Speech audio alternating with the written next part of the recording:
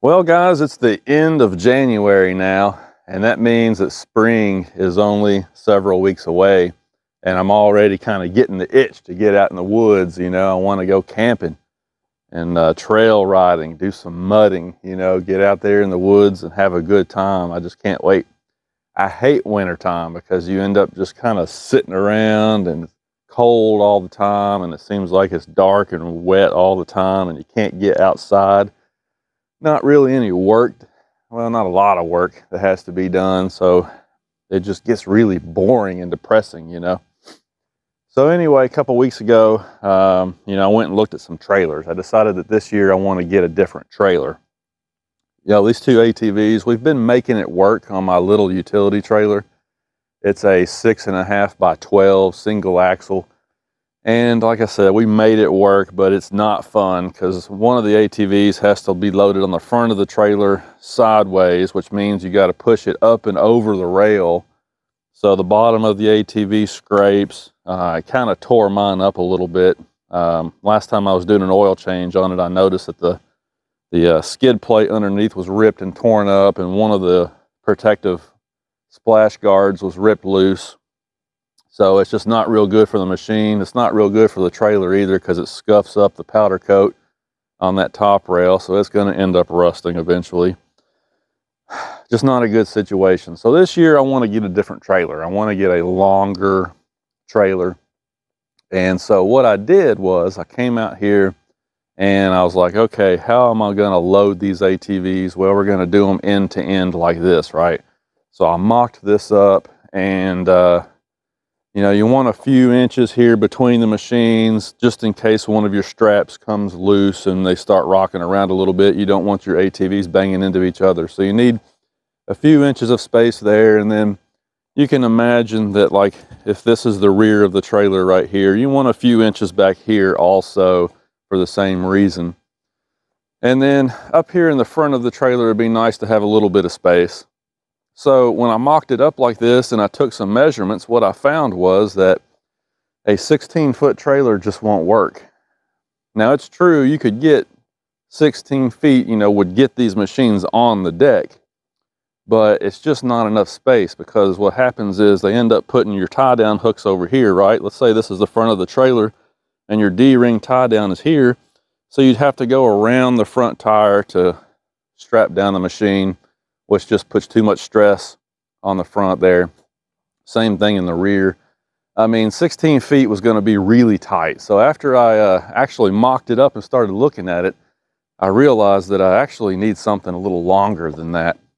So, I went to the trailer dealership and I started looking around at utility trailers and open deck car haulers, trying to see which one would be the better way to go. I was looking mostly at 18 to 20 foot trailers. I was looking at 16s also just to see what was out there. But I think I kind of want like an 18 or a 20 foot. And what I found kind of shocked me. So you're starting out at around $5,200 for a utility trailer. And then, you can go up from there. Some of the ones that had like the heavier axles under them. They had some that had the removable sides, so you could load an ATV from the side or a pallet or whatever you wanted to do. There's some features you can get on them, but they start out around $5,200 and then they go up from there. The one that I really liked the most had a sticker on it that said it was $6,900. So we're talking a utility trailer here. I think it was an 18-foot, 7 by 18 utility trailer with a couple little features on it that would have been nice for us and what we do. And it was $6,900. I mean, the prices on trailers has just gotten insane. So I came back home and I was talking to my son. He's the one that rides and camps with me most of the time. And I was telling him, about these trailers and showing them to him. And he said, Dad, he's like, what you really need to do is get another enclosed trailer. And I would really like to, but I had not really been looking at them heavy because I just assumed that those would be astronomical. If a utility trailer is $6,900, then good grief, how much would an enclosed trailer be, right? But he's right, though. That's kind of what I really need. Well, I guess I should say want. Need and want are two different things, right? But I really want an enclosed trailer Because here's the thing. I've been camping my whole life. You know, when I was young, our parents took us camping, and then there was a guy in our church that also liked to get groups of people together and go camping and canoeing and all that. When I was in college, my buddies and I would take our ATVs and go ride and camp. And then when I got married, of course, we started taking our kids and we went tent camping. We always slept in a tent, you know, my whole life. Countless times I've been in a tent. But it seems like that more times than not, when I'm sleeping in a tent, inevitably in the middle of the night, a thunderstorm rolls in. And it is not fun to be in a tent in a thunderstorm. So there have been 2 occasions in my life when I was out primitive camping like that, and we had a tornado warning for my location. In fact, in both cases, there was a tornado within a couple of miles of where I was camping. Really, really not fun. But yeah, just the wind and the rain. You wake up at 3 a.m. and you hear the rain on your tent. Sometimes you reach around your mattress there, your air mattress, and you feel water in the floor already. And even if you don't, then you can't sleep again the rest of the night because you're just laying there hoping and praying that the rain doesn't come into the tent. It just gets really annoying. Not to mention the fact that if you tent camp, then once we get to the off-road park, we got to find a spot, clean it out, set the tent up, move all of our clothes into the tent, blow up the air mattress or put up the cot or whatever the case might be. You know, you spend some time setting everything up, and then usually it rains at some point over those 2 or 3 days you're out there. And then when it's time to leave to go home, then you got to unpack all of that. Now the tent is wet and it's got leaves stuck to it and everything else. So you got to pack it all up, and then when you get home, you got to set it back up again so it'll all dry out, because you can't put your tent away in storage wet because it'll mildew. So it's just a hassle. And I guess what I'm getting to is I'm to the point where I'm just sick and tired of sleeping in a tent. I love being outdoors. I love camping, everything about it, but I just don't want to fool with a tent anymore. And the great thing about the enclosed trailer, you know, I had one a couple of years ago and I set it up for primitive camping. It's perfect because you can sleep in there and not have to worry about any of that.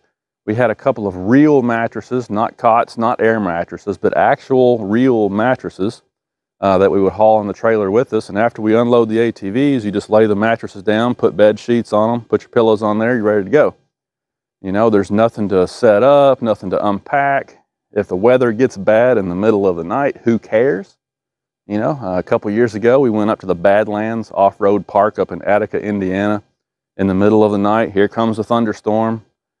And I was sleeping in the trailer with my son, and so I just rolled back over and went back to sleep. Didn't have to worry about it, and that's really nice. You know, if I could just take the tent element out of camping, then I'm good.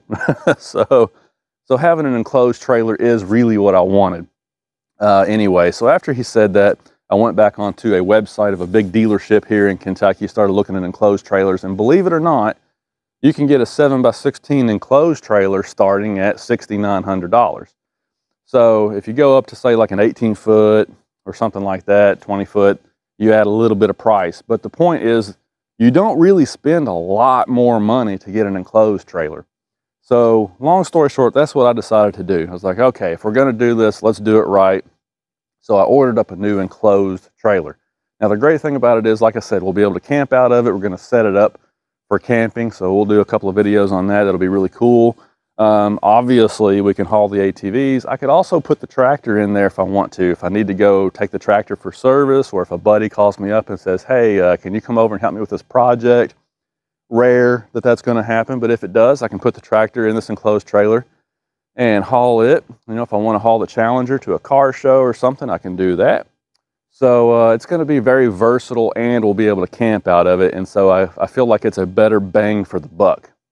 So what I ordered is an 8.5 wide by 20 foot long. And the reason why is because you can't get, from this place where I ordered the trailer, you can't get a 7 foot wide, 20 foot long. So I went to an 8.5 wide, 20 foot long. That'll give me plenty of space. So when I put the ATVs in there like this, then up in the front, I will have a couple of extra feet here that I can set up my tabletop. I'm gonna put a cabinet in there, microwave, just some basic stuff It's not going to be a full-fledged camper with plumbing and all of that, but I can set up a primitive, you know, area up here to live out of, if you want to look at it that way. So the 20-foot length will give me, you know, the length that I need to do that. The 8.5 width will let me put the car in there, tractor, whatever I want to in the future. Plus we can camp out of it, so it'll be really, really versatile. I ordered it up with 5,200 pound axles, so it'll have a little bit more gross vehicle weight rating. Again, if I want to put the car, the tractor, something like that in there, I won't have to worry about payload. We ordered this is important if you're getting an enclosed trailer.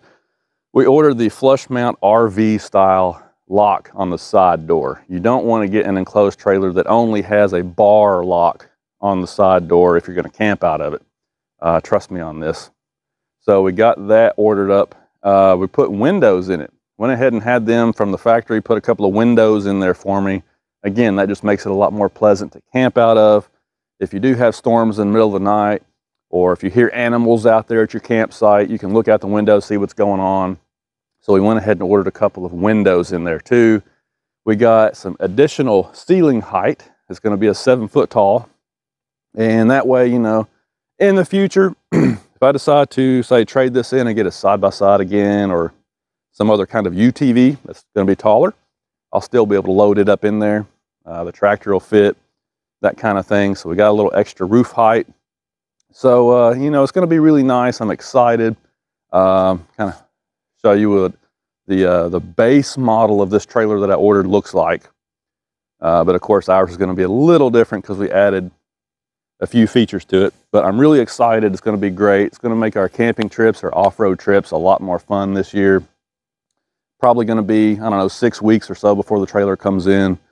But it's going to be really awesome, and I'm super excited about it. So yeah, look forward to that. And like I said, we'll do a couple of videos. We're going to add a few things to it to make it, you know, like a primitive camper again.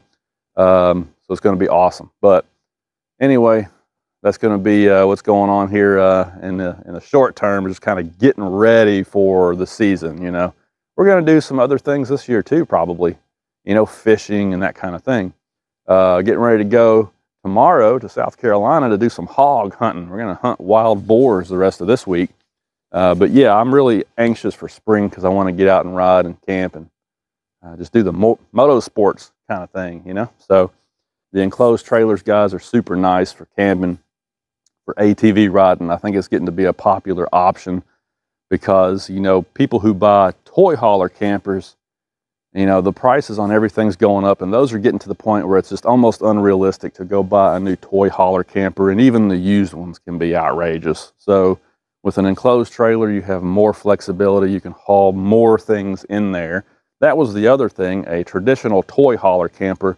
When I did measurements on the garage area, I wasn't going to be able to get 2 ATVs in there, at least not easily. You know, I saw one guy who figured out a way to make it work, but it was a lot of work. You know, he basically had to use a pallet jack type thing to turn an ATV around, and then he loaded up another one and jacked it up and turned it around. He just had to shoehorn them in there, and that just defeats the purpose of what I'm trying to do here. So an enclosed trailer is the way to go, more flexibility, and it just basically is going to work better. And yeah, you probably noticed that we still have the old 05 F-150. This is something else that we need to work on this year. This is going to be my son's truck, and we've been doing some light restoration to it. You remember we did the interior in a video not that long ago, and it looks super nice now. But we got to start doing a little bit of mechanical work on it, just try to get it running good. It's not too bad now, but we're just going to kind of fix it up a little bit, make it run nice. Look at the interior. Oh my goodness, he's already got some dirt on it. He'll have to clean that. But the interior looks nice now. It's in pretty good shape for this old girl. So it'll make him a real nice truck. We just got a few more little odds and ends to do to it, and he's kind of excited. And I'm sure that eventually it'll get a small lift kit, probably some wheels and tires one day too. But yeah, this is going to be like a father-son light resto project that we're going to be working on this summer also, so stick around.